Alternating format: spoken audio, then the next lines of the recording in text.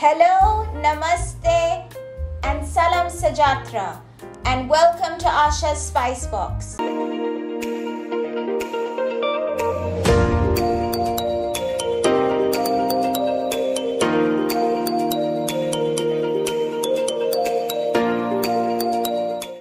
And to make this lovely sambal, what I've done here is I have put all these ingredients into a blender and made it into this lovely sauce. So I have put about 5 onions, about 6 cloves of garlic, medium onions, yeah. About 20 chillies, different levels of hot and spice. I've put Pandi, Bedgi and Kashmiri. So I've immersed them in hot water and for about 20 minutes. Then I have put about 5 Kaffir limes. Make sure you tear the Kaffir lime from its stem like this and put it in the blender in bits.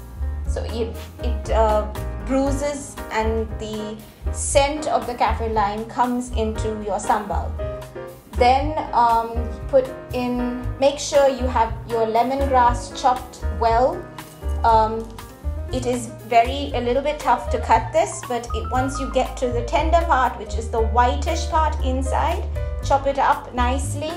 And then the galangal is a little bit harder, pinkish in color than the ginger. Cut that up semi-fine. If you do not have the Kaffir lime, you can use the rind of a lemon as well. You can use the grater and grate the lemon. Okay, put this all into a grinder, put some turmeric and give it a good grind.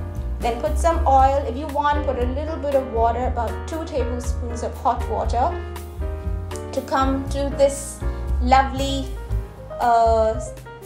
texture. Once the mixture has been ground into a paste, put it on a low flame in a pan, and you need to stir it, saute it for about 15 minutes. And then once it is boiling, add about 3 tablespoons of imli or tamarind puree. Add about 2 tablespoons of jaggery and keep stirring for about 15 minutes. Once that is done, then let it simmer for another 5 minutes, and there, ladies and gentlemen, you have your sambal. I hope you like it.